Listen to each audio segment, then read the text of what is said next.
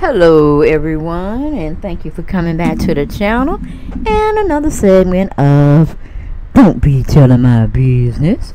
Why you telling my business? Because I can and I can and I can and I'm good at it. Okay? Well, hey, we back, y'all. And this is kind of sort of a I told you so type of situation. You remember back in the day when they were filming Real Housewives of Atlanta and Porsha was on the show? I know y'all remember it. And you remember the whole Black Lives Matter was making a real big statement because so many black men, young men, were getting killed, and some black women, Breonna Taylor, Sandra Bland, and a countless host of others. But those ones that are really stuck in my mind at this time. And Porsha went on a big campaign expressing how she felt the police department in every state and every global community were targeting minorities. And of course, Kenya, you know her and Porsha bonded when they was pregnant. They were best buddies, trying to have their children be around each other and hopefully form a relationship as well, or at least play dates. But Candy girl and cynthiabailey, they were like, no, she doing it, that's a good thing, and we're gonna take part in that because we're black, we have black sons, well, some of us do, and we need to protect them. We need to be out there being activists as well. But honey, baby, them three women, and especially that one, those are the founders of the Black Lives Movement. Allegedly, it is being told out there in those YouTube streets. And shout out to Hustle and Housewives. He brought me onto this subject, but I'm gonna take a different spin with it. But he was the first one that I saw out there talking about this subject, about the Black Lives Matter Foundation people want Porsha to apologize. Yes, they saw her segment on Porsha Family Matters and what she was trying to do out there towards her ex-boyfriend, trying to put him in jail, saying he had assaulted them and this, that, and that. No, just putting false allegations out there, allegedly. And they say no more. And they're distancing themselves from Porsha if Porsha don't call herself and make an apology. Now see, here I have a dilemma. I don't really ride for Porsha anymore like I did in the past, just because some things I personally know about her now from reading her autobiography, and just how she just get down with them hands. You know what I'm saying? It's like we ought to tape her hands up when we know she's getting angry about something, because she gonna go out there and do some foolishness and foolish. And see, she was all out here, trying to say Dennis McKinley. Well, she wouldn't, but she was co-signing what her cousin was saying, that Dennis, her ex-boyfriend, ex-fiance, her baby daddy, was out here trying to allegedly assault her cousin Stormy, sexual harass her. Then they was on a Mexico trip, which Dennis had named Mexico, because Diane family was coming, and he knew all about Porsha's mama side of the family and how they get down. He says it's just gonna be a ball of mess, But since y'all asked my mom to come and she went on and committed saying she coming, then I had to go protect her, because I know how y'all get down. I know how y'all had me sold up when y'all found out that I didn't want y'all to find out that I had cheated on Porsha while she was pregnant. One night stand, I know it. I couldn't keep my penis in my pants. I know it. But that's something they would never let go. And the thing I hate about Diane is, you sat up there in Porsha's home. Y'all had dinner or lunch for him, and you were there, and Lauren was there. I don't forget who else was there. But y'all were clowning on Dennis, telling him, that y'all didn't like what he did, and he should have known better. They the public eye figures running around here in Atlanta, and you know how people talk in Atlanta. We got paparazzi, we got bloggers here. It's just a mess. And they were just putting their 2 cents on Dennis and all that. And then once they beat him to the ground, pretty much, Then they're gonna have a revelation where, y'all still can be together. We just don't want you out here in your wayward dick just going here, there, and everywhere. Okay, control the dick, control the penis. Okay, can you do that? So it seemed like they had a all group understanding that Dennis won't be doing this no more. They're gonna work on their relationship. They're gonna try to be good parents. They're gonna probably try to get married. Of course, gonna sign them papers. But we see now, a year ahead of time, it's not looking like it's working out, because she is calling herself wanting to date an older gentleman who she deemed is a billionaire, millionaire, zillionaire. Who knows at this time? Only time we tell. Okay, but they're looking at it from the point, and I'm just guessing, this is just me on the outside looking in, giving the information, and I'm ascertaining, using my reasoning and my logic. Okay, they just don't like that Porsha and her cousin was out there. Now, everybody had their opinions on the last little episode we saw, when hands were being thrown everywhere and poor Dennis was just being sewed up, locked down, hands, barred behind his back one time, by his sides. But he was tied down by all these women. And everybody and anybody that wanted to get a shot on that forehead, that backhead, that throat, anything on his chest, they had free will. They were wearing his ass out. Okay? It was all out brawl on Dennis McKinley. And I was like, well, damn. Most men, or some men I should say, so I don't generalize or anything of that nature, they would have been popping off. They would have been smacking women upside their head. They would have been putting them in headlocks. They would have been treating them like men. You know what I'm saying? Because sometimes that fight or flight thing, it's a normal reaction. And when somebody sit out there and hit you, and you ain't expecting to be hit, your reflexes go up. You see bright lights. You see red lights. You just start attacking. Is it right? No, but that's your animal instinct. That's just how I go. Like, let somebody come up to you and slap you. What you gonna do? You gonna automatically get them paws out and y'all going to war.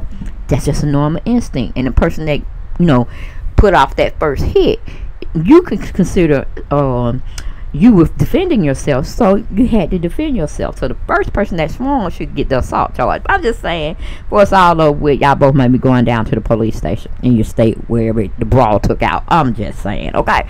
But anyway, just to go and clarify what I thought I saw when I heard about this story. Porsha enlisted herself in a very, very big organization that's global. And the stance that this global organization is built upon is no justice, no peace, but in the sweet harmony of non-violence. You could say that about the Lord Jesus Christ. You could say that about Gandhi. You could say that about Martin Luther King.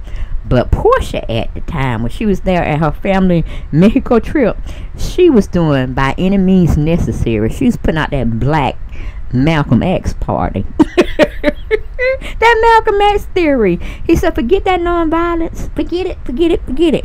It's by whatever means is necessary. Okay? And then if you go biblical about it, the Lord went to war too. Remember the Egypt situation? Pharaoh would not. He said he lied about it. He let him go for a certain amount of time and distance.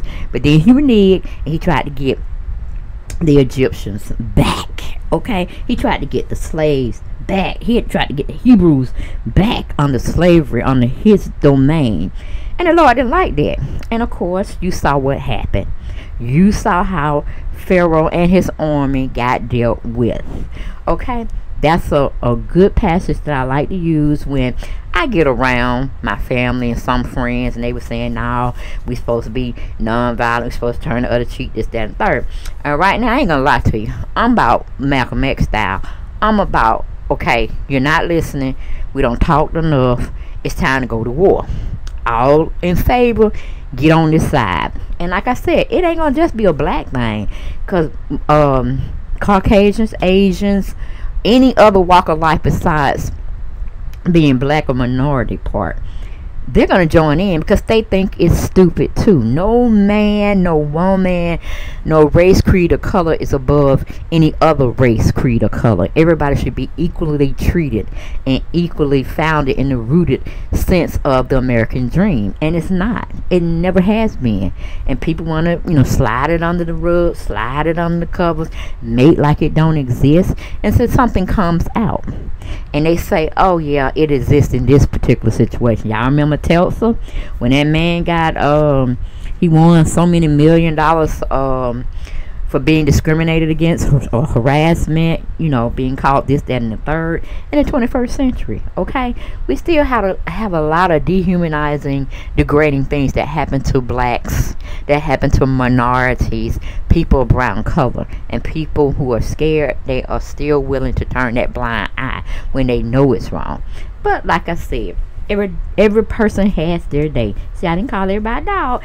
Every person has their day, and they're gonna have to be questioned on a higher authority than myself of why they did what they did. Okay, and let the cookies fall when they lay. But however, going back to this little story, Porsha knew better.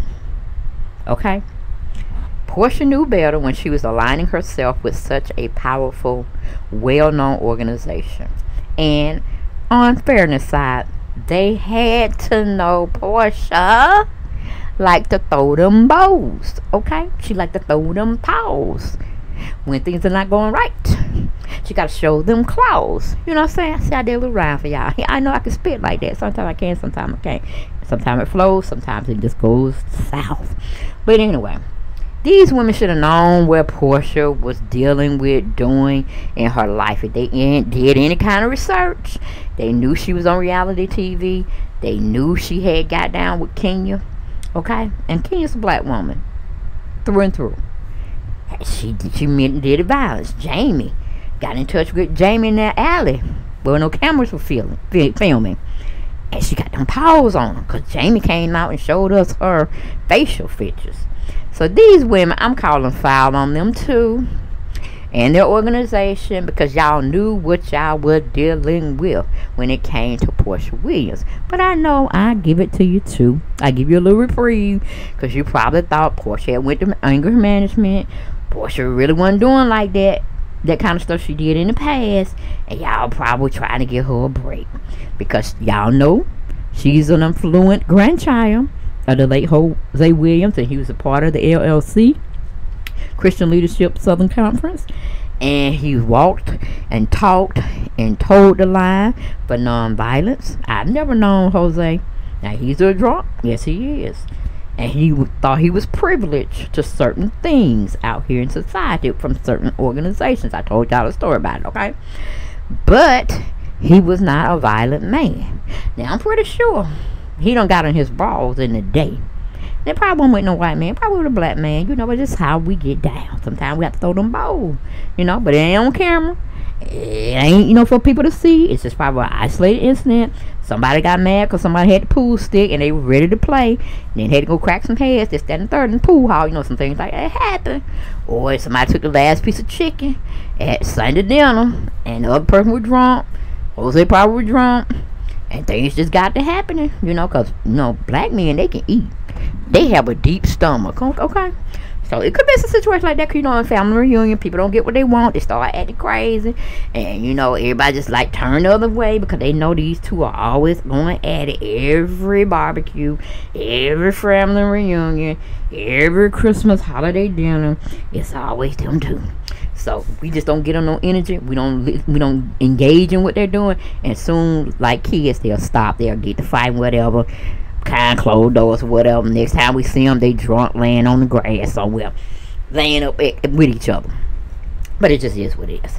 So now Porsha's in a very big predicament because they want her to erase everything that she knew about working with their organization, going out there globally or state by state, trying to protest, trying to show her support, going to jail, walking with other participants that believed in the same activism of lives matter, black lives matter. You know what I'm saying? But you had every color representing out there every age group. It was a beautiful thing. But, you know, Kenya said, you know, because she was still on Real Housewives of Atlanta, she said, that girl doing that for a storyline. That girl don't care about no Black Lives Matter. She just didn't have no storyline this season. Now we gonna have to go with, I call foul. And Porsha up there in her park, Blue Ivy Park gear that I know Beyonce didn't friend her or anything. She bought that stuff. But anyway, overpriced stuff at that. But child, honey baby, Porsha was out there giving a peace sign, wearing her afro, doing up her little power sign. She was deep in the struggle. But lo and behold, so many months and moons ahead of time, she up there dogging out a black man. And I know Kenya right now, you know, somewhere laughing and hoping and praying they let her back on Real Housewives of Atlanta so they can bring up all her discretions, and Porsha will be the storyline for probably season 15, 16, 17, 18, 19, 20, because they will be wearing her behind out, okay? And I wouldn't even blame them for it. You know, I wouldn't even blame Candy. Be like, damn, we helped you. We was in support of you, because Candy has a black child that's a boy, and she knows what she's going to be confronted with while he's being raised and taught to fear, in a sense, authority, because she don't want him dead or in the hospital or in jail. Because right now ain't really too much changed about how the blue hood get down. Now I ain't saying all the cops are that way, and they are trained and mentally poised to be that way, but it does exist. That certain type of racism does exist even in the blue that's supposed to protect and serve. They still have their brotherhood alliance, and they really don't care. You know, they showed us that on TV, how they, you know, was down here when they were protesting in Atlanta, and how they were dragging allegedly innocent black children out that were college bound students or college going students. They were dragging them out their cars, saying they should have been off the road, curfew, and this, that, and the third. And it was one that was being profiled, that two black cops had dragged this black couple out, a girlfriend and boyfriend. They were trying to get home, but the traffic was so bad they were detouring, and they were just out in the midst of everything, and they dragged them out and tried to put handcuffs on them and this, that, and the third. But I think it got dismissed very quick, fast, in a hurry, and I think those officers got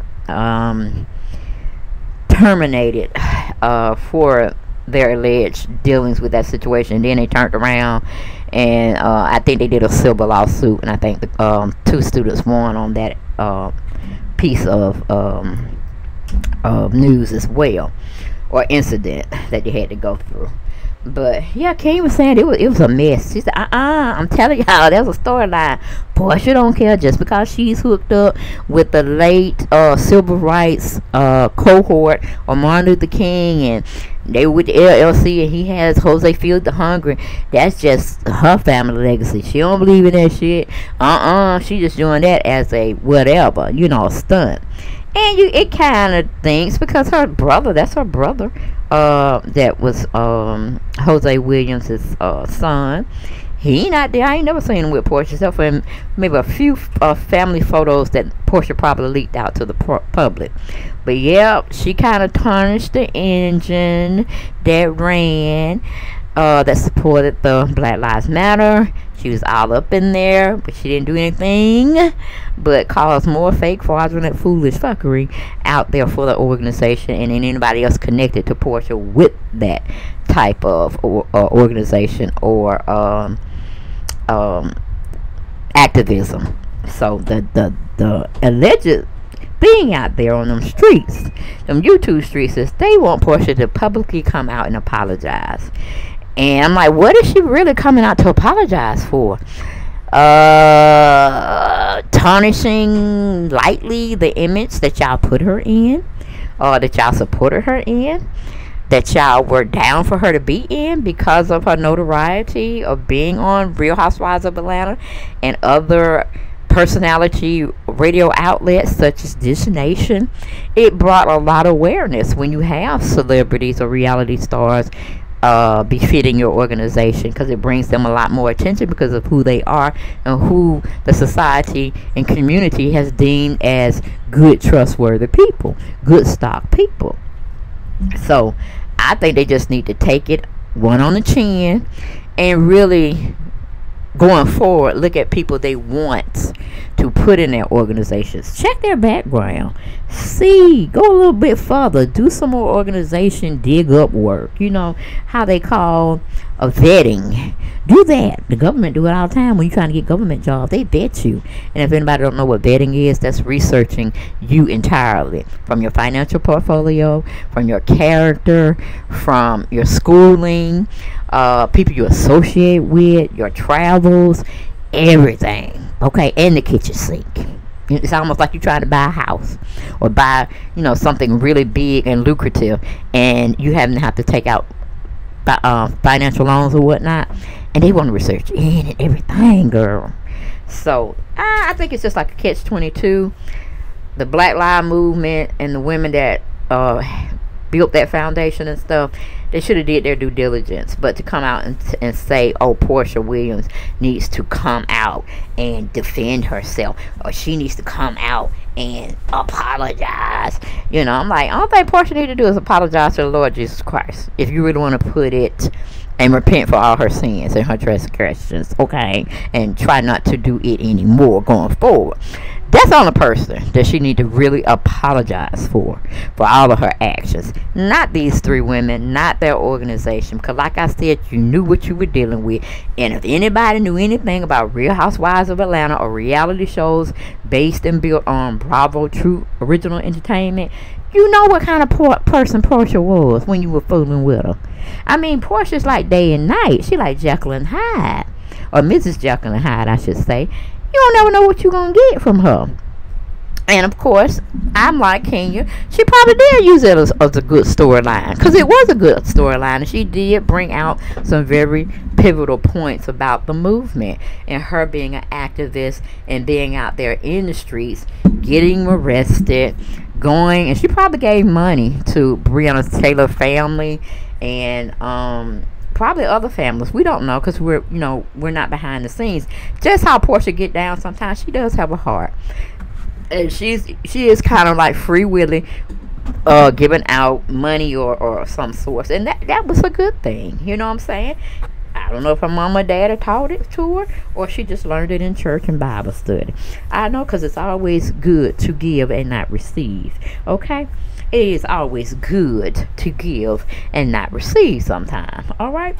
So if you wanted to know from me personally, Deb Chanel for this world, I would tell them to kick rocks. Kick rocks with their shoes off, and hopefully their feet are crusted. Okay, so they can get a good feel. Hopefully it's in the winter time too, because you can't come out here. Anybody can change. You know, Porsha, we all need prayer on her, because you got to want to change too. But Porsha has anger management problems. Y'all knew that too. We ain't no fool to that. We don't know. We know Porsha done got hands on people before. Only person I don't think she did put hands on was probably Cordell Stewart. Okay, and maybe some football players. You know, because they was just like, they too bulk. But, you know, maybe they didn't get her enraged, therefore, to see that side of her. Okay, but we know she would definitely put hands on people. So I say file on the organization. You know, just go take that, like, one on the chin, two on the chin, one in the mouth, and say my fault, and don't enlist her anymore, and don't take her money if y'all don't want her fight. Okay, because you might need her fight one day. I ain't saying it's gonna be necessary, but like Malcolm X said, by any means necessary. If people are getting down in them streets, and you know, people are getting killed and done wrong, sometimes you might have to resort to violence. I don't know what this world gonna come to later on. We don't never know. You might be defending your life, you might be defending your property, but you know, you're gonna be defending something, is what I'm saying. That's what the law said. You better make sure they coming for you, and it's a life-threatening situation, or you might be in cuffs yourself. So I'm just giving it to you. The law ain't on the side always to the people that's right and trying to do right. They say the criminals that's committing a crime, that's ready to break in your house, if they can't show just cause proof that that person was really trying to come in your house, they'll have your ass in handcuffs, taking you down to the nearest police station and booking your behind. Okay, until they can ascertain and get proof and say, did you really have the right to kill that person or shoot that person because you felt bodily harm coming to you. So see, I'm telling you, it's a crazy society we live in, and the laws that we have made for ourselves to be served up to us on a platter, and we have to be defending ourselves when we felt we didn't do anything wrong but trying to survive against another party who infringing on our rights and impeding on our rights to survive, coming into our personal space. But I'm just saying, that's how the laws are out there that we sit and call ourselves voting for, and then you don't even know what you're voting for until the shit don't be enlisted and indoctrinated and they don't put it as law, and then you be like, well, that wasn't told to us that way. You get all stupid then. And I'm not saying you didn't do your due diligence and find out about the bill, but they don't make the bill as clear as possible. It's crystal clear, and you won't be making any wrong movements. You will know what you're doing when you're doing it. But like I said, this is what it is. Black lives do matter. All lives matter. But the ones that seem to be publicized a lot and infringed upon a lot are the black, brown, and minority people. Okay, so that was just a little educational video, and believe it or not, I know some of my family gonna drop dead in their seats or fall out on the floor. I defended Porsha. See, I told y'all, I'm not biased. I just look at what somebody give me. I sit up there and try to use the best of my reasoning, my logical, and my post-secondary education to try to figure out certain things. And I can think well-rounded. I can see many perspectives, many viewpoints, but then I had to go with what I feel, what I experienced, and what I was shown, and I had to do my due diligence and report it as I see fit.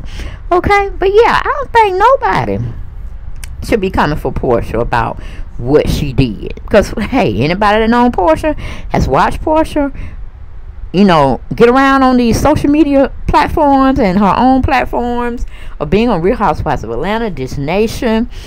She's even had some TV little cameo shots. If they still want to deal with her, they're going to deal with her. You know what I'm saying? Until they don't use her up. And then hopefully she'll have some revenue, some streams of income coming from somewhere.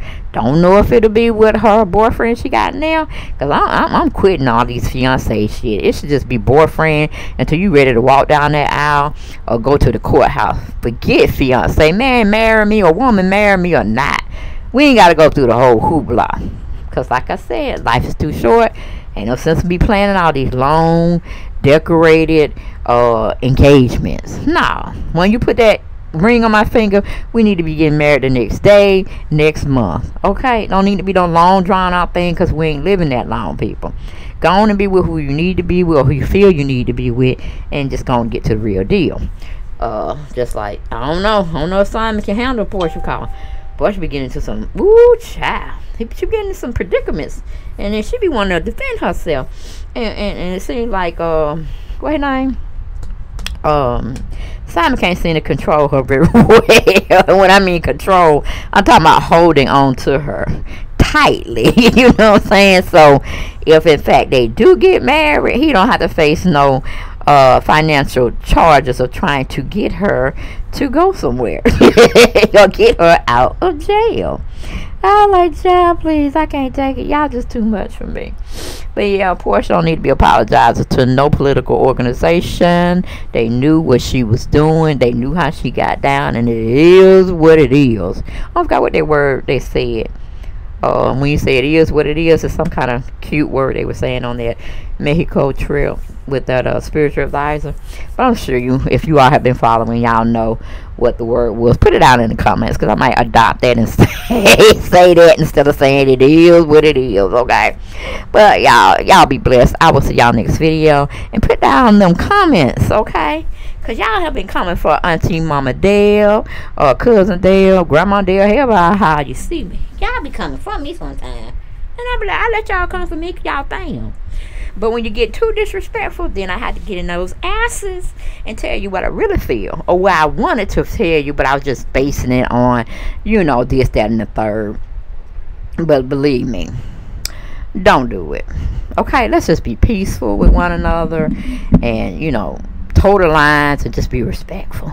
Because, you know, I can get just as doggone dirty and doggish like y'all can. So, and we don't want that. I mean, we can have it some days. You know, I got time some days. But we love each other. We respect each other. So let's just dialogue together, okay?